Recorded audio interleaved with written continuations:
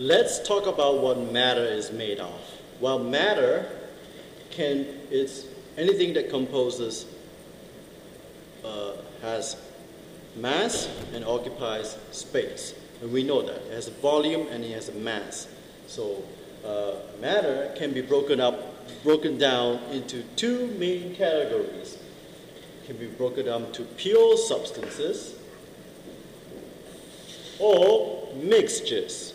Now, what are pure substances? Well, pure substances can be broken down into two smaller categories, which are elements and compounds. Let's talk about elements.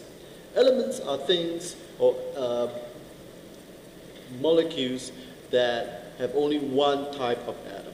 So, for example, we have oxygen gas. Oxygen gas is an element, so we call that oxygen. Oxygen has two oxygen atoms combined together to form a diatomic molecule. This diatomic molecule means that it's two atoms of the same kind forming that element. But elements doesn't have to come in a diatomic form. Well, there are many types of diatomic molecules or elements out there. There's hydrogen gas, there's nitrogen gas, chlorine gas, fluorine gas, right?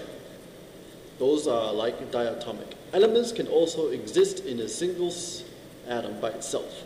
For example, all these noble gases, they are also elements. Argon, neon. So each element, elemental gas of argon is just one atom or one particle of argon just floating around in the atmosphere. All right? But elements don't necessarily have to be a single particle or a diatomic particle. It can also be like sulfur. Sulfur has 8 sulfur atoms combined together to form a sulfur element. So it can be also that way. But elements can also get really, really, really big, like diamonds. Diamonds or graphite are basically lots of carbon joined together, all right, to form this big giant structure or lattice structure. All right, so these are examples of elements. What about compounds? Compounds are any matter that composed of two or more types of atoms. So for example, we have water. Water is H2O. So we have the hydrogens, 2 hydrogens combined with 1 oxygen. Now compounds, the composition of a compound will always remain the same no matter what you do to that compound. So for example, water in the solid phase or solid state will be H2O. When you boil water, melt the water, ice to liquid to become water, liquid water, the chemical composition of water will still be H2O. If you boil that water and turn the liquid water into water vapor, the chemical composition will also be H2O. So no matter what the physical state of these compounds are, the chemical composition of all compounds will remain the same. So there are more examples of compounds out there. Methane is CH4.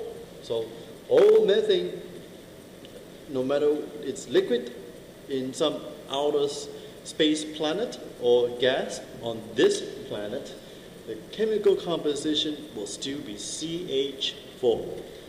Ammonia, a very popular precursor to fertilizers and bombs. The chemical composition of that is NH3.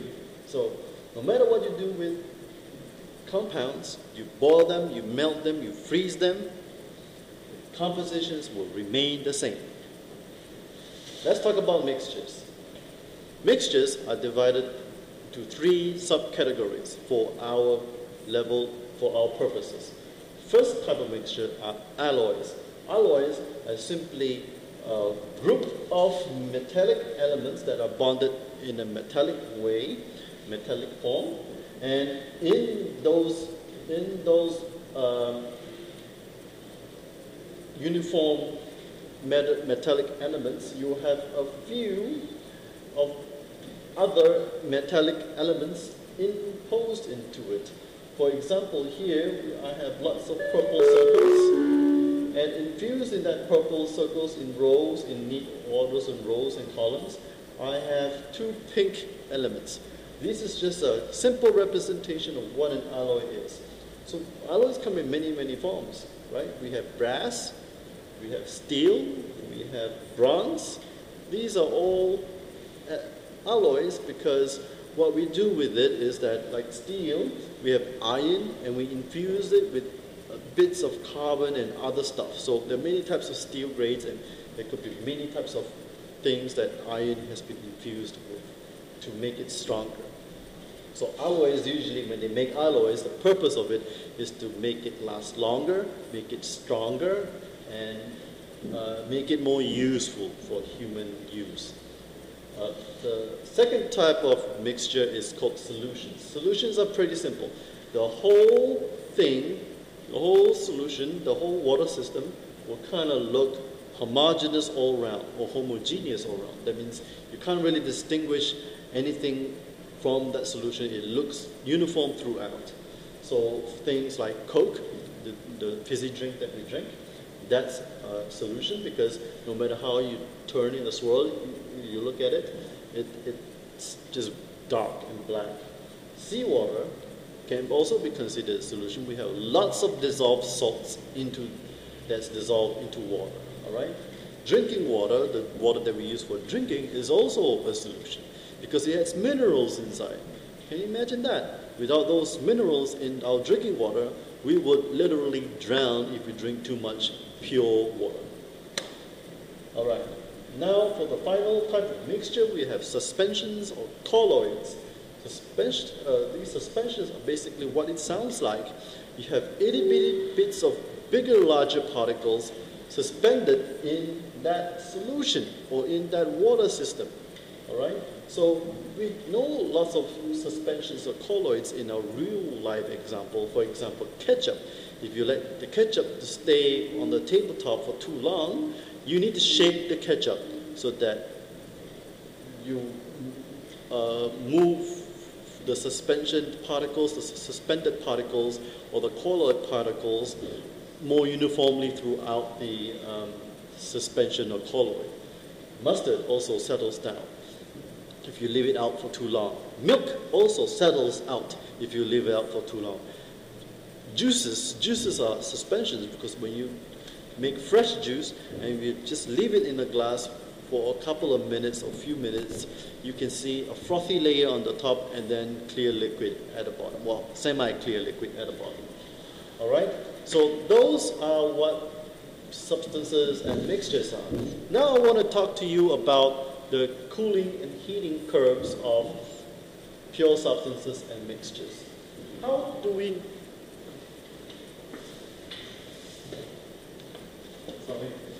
we know if an unknown matter, if you collected an unknown matter, how do you know if it's a pure substance or if it's a mixture? Well, it all depends on the cooling and heating curve. The cooling and heating curve has a y-axis as the temperature and the x-axis as time. Now, if you have a pure substance, a pure solid substance, and you begin to heat it up, the temperature that you use, that you will detect when you heat up that pure substance in a thermometer, right? The temperature will go up as you heat it up, and then suddenly you see the temperatures staying still for a long period of time. And in that period of time, you begin to see the solid becoming liquid. All right? So in this moment, during the heating phase, we call this an in-phase transition, all right? The in-phase part of the diagram. And this is where the substance you have still remains a solid. And here, this part where the temperature stagnates is because it's changing phase. So we call this a phase change. Phase change. Here is the phase changing from solid to liquid. And then once everything becomes a liquid, temperature will rise up again.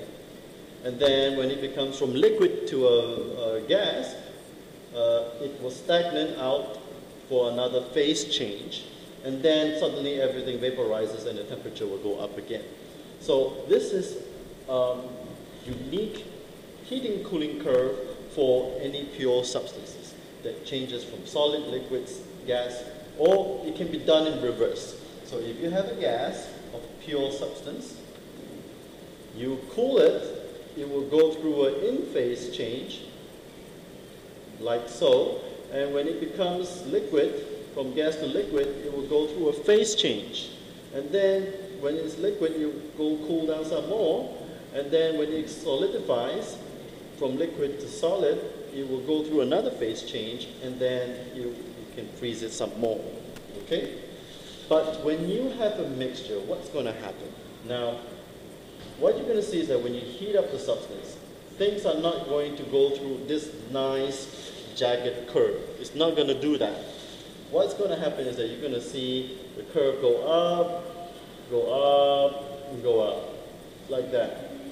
So the phase change is not very obvious because the boiling point or the melting point range is very, very high.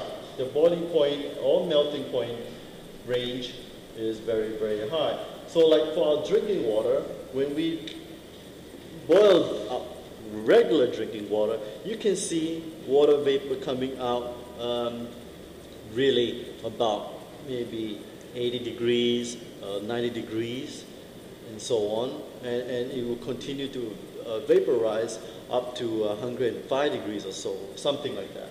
So that's proof that our drinking water is a solution. So there you go. Categories of matter and its unique properties that you can determine its purity.